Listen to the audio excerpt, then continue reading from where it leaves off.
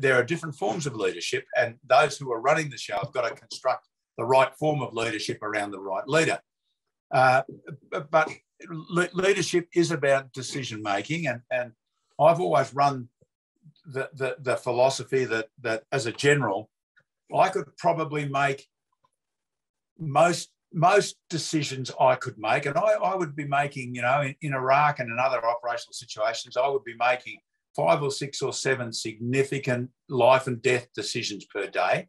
Yep. I could get most of those 85% correct, and just because I'm the boss and I've got more experience than anyone else. But to get from 85 to 100, yep, I needed the people around me to be a really close team.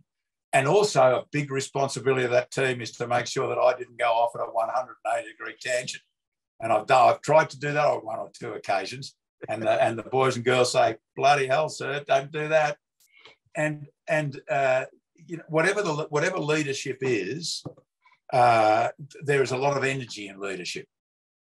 And I've always had much more energy than most people around me. And that enabled me in Iraq to work 16, 20 hours a day for 365 days a year, 7 days a week, and to still be functional at the end of it. And people fed off the energy that I had. But, you know, you go back to competence, and I do think that is just so important.